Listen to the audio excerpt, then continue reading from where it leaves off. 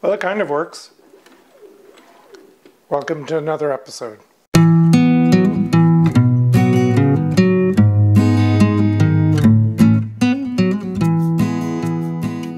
Before we get into the meat of this episode, I just want to mention that I was at the Barcy Summer Bash a couple weeks ago, which was a lot of fun. Got to meet a bunch of YouTube creators and a bunch of viewers, not my viewers necessarily. I did meet a few of my viewers like John and Philip. It was great to see you guys. And as part of that, I decided it was finally time for me to get a logo for my channels, which you can see right here. And I finally got stickers as well. It's the first time I've done that. And I thought it would be fun to get a t-shirt, as you can see here, that had my logo on it.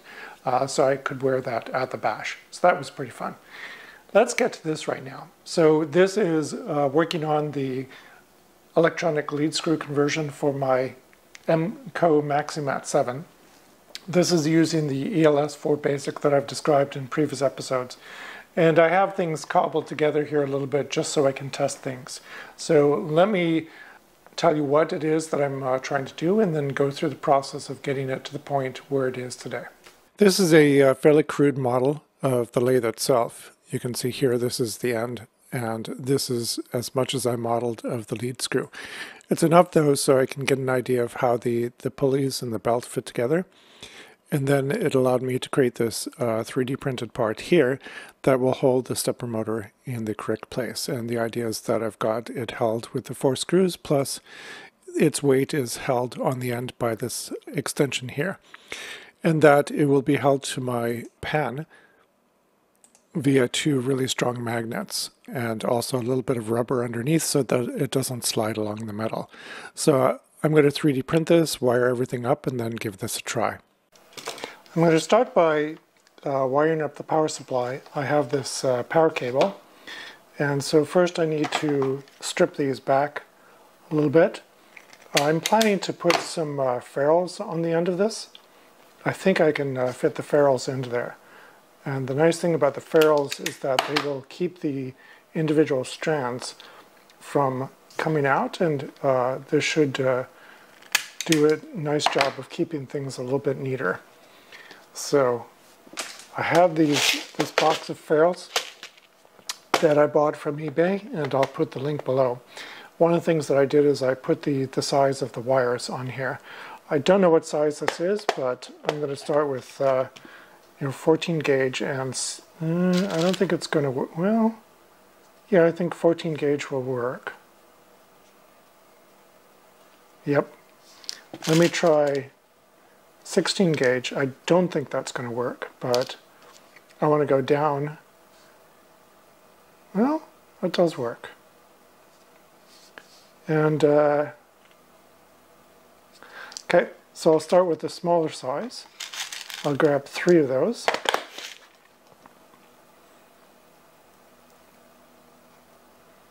And I like to twist these a little bit just to keep all of them in line. And then I've got this nice crimping tool specifically for the ferrules. You just push it in all the way, and then it does a great job. It's just so easy.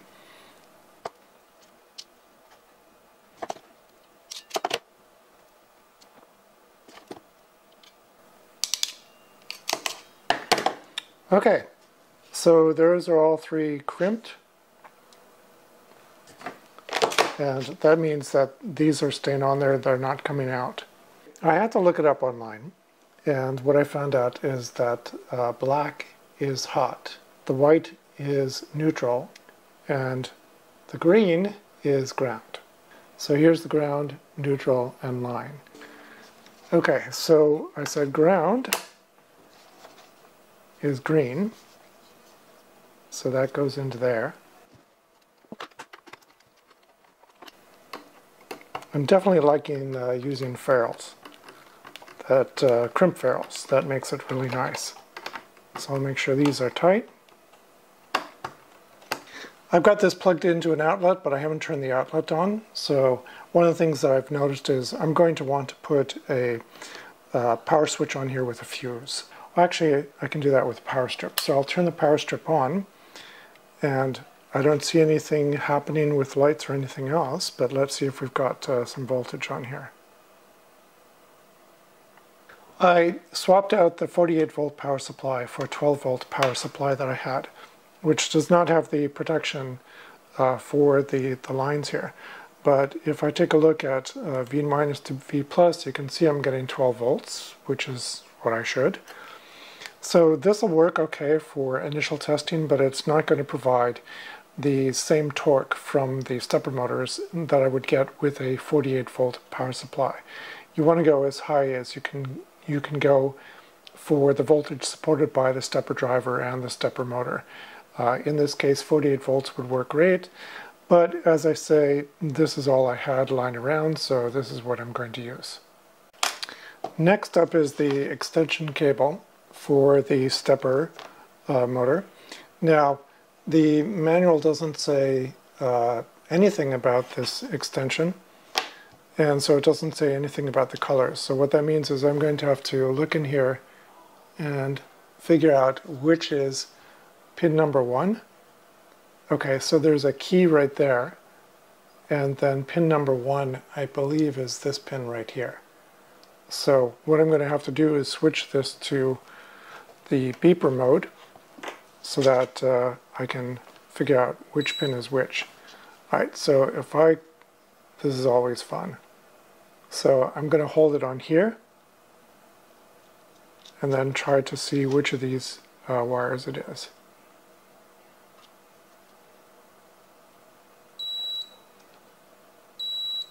Okay, so it looks like pin 1 is black. So I said pin 1 is black, pin 2 is blue, okay, and pin 3 is over here. So it's going to be green or white. Let me study this part. Okay, okay, pin 3 is green, which means pin 4 is white. Okay, then what I have is I have the stepper driver, or it's a stepper servo driver. So this has both encoder input as well as output to the stepper motor. So we're going to be wanting to wire these up here. Again, I'm going to use the ferrules. Yeah, I think what I'm going to do is I'm just going to give up on the soldered part and cut these short and then strip them again. So I'll go ahead and cut this off, strip off the right amount, and then see if I can go with the 18 at this point. We twist those together so they stay together. Yep, I can feel that that's just about the right fit because it doesn't go on. I mean, I can feel resistance, so I'll go ahead and crimp this one.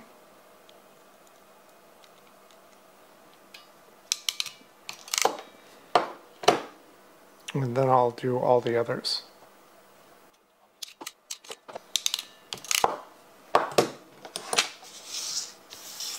All right.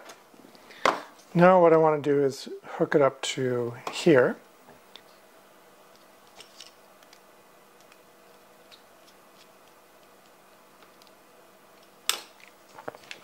Okay. So that's everything that I need in here except for V plus and V minus, which will come from the power supply. I think I've been looking at this wrong.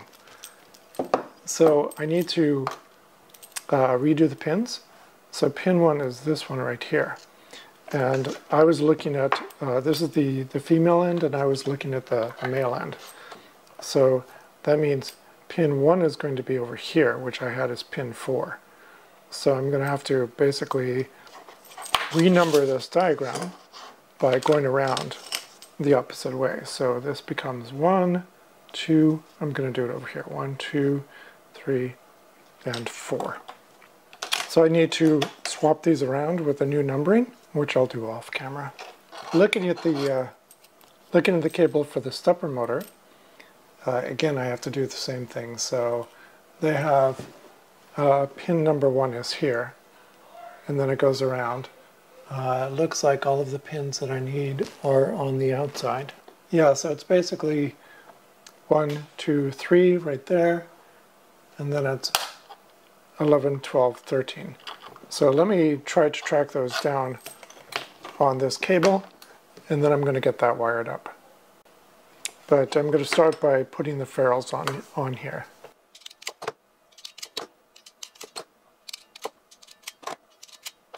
Okay, now I need to figure out what's what.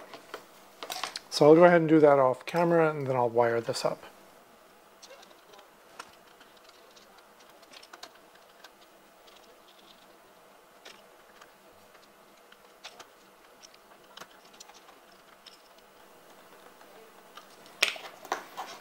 Okay, I have those wired up as needed. Next thing I need to do is wire up the power supply itself. What should be 48, but is actually 12 at the moment. And then these need to come from the ELS 4 basic. Well, that doesn't look right. Let's see, that's 3 flashes. All right, let's take a look. You can see down here it says for alarm, we have 3 times is under voltage. And if we look down here, you can see that the voltage range is 24 to 50 volts. Obviously, I didn't look at that before I hooked it up.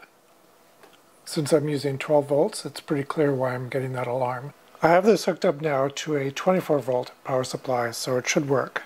You can see that the green light is on, so that's good. The red light is off. I'll turn this on and then set this to Z, and I can move the stepper motor, but it's going too slow. So for example, if I go 22 millimeters, this is definitely not turning it far enough to go 22 millimeters. So if I look at the micro switches here, they're all turned off. If they're all off, it's 40,000 steps. What I want to do is set it to 1,000 pulses per revolution, so that means that SW5 through 7 need to be turned on. So that is C5,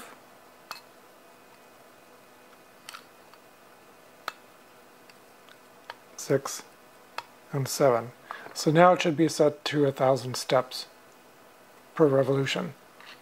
So if I try it again, you can see the motor definitely moves a lot faster. But is it correct? Okay, well the next thing is to go into the settings. And if I go to 3, it's Z motor setup. And down here you can see it's 400 pulses per revolution. So I'll change that to 1,000, which is what I set the dip switches to. And now that looks about right. The next question is going to be to set the spindle pitch, which is how many millimeters per unit, and I believe that's per step. I'm going to look it up and do some calculations and figure out what number I need to put in there for that setting. But at least now I've got it working. I wanted to test all of this on my bench before trying it on the lathe, because it's a lot easier to look things up on my computer on the bench here, try things out. It's more comfortable in here. And then once I have everything working, which I pretty much do now, then I can take it out to my shop and put it on the lathe and see how it works. I have everything hooked up now, and I've got this set to gearbox mode. So when I turn this, it should turn the hybrid stepper motor. And one of the things that I've discovered, as you can see here, is that this 3D printed connection is just not strong enough, so it moves back and forth as I'm rotating the chuck. So it does work though, as you can see, if I hold this in place. So what's clear about this is I'm going to need to have a much sturdier mount here. I'm probably going to want to use something made out of aluminum that's screwed into the casting on the end of the lathe itself. So I'm going to focus on that next episode. So I made good progress, but obviously I have to do some more work on the mounting for the hybrid stepper motor for the lead screw. The forces that are involved were higher than I realized they would be. So I need to have a much more rigid mount. And so that means I need to figure out the geometry that's going to be required for an aluminum mount. And the aluminum mount is going to need to be 2 pieces so that I can slide them back and forth or pivot them to adjust the belt tension. I'm going to be doing that in a future episode because it's going to take quite a bit of thinking and trial and error to figure out what the mounting is going to look like. I hope you enjoyed this episode. Please give me a thumbs up, subscribe, comment below, and if you're a subscriber, you might want to hit the bell icon next to the subscribe button to ensure that you're notified when I have new videos. See you next time.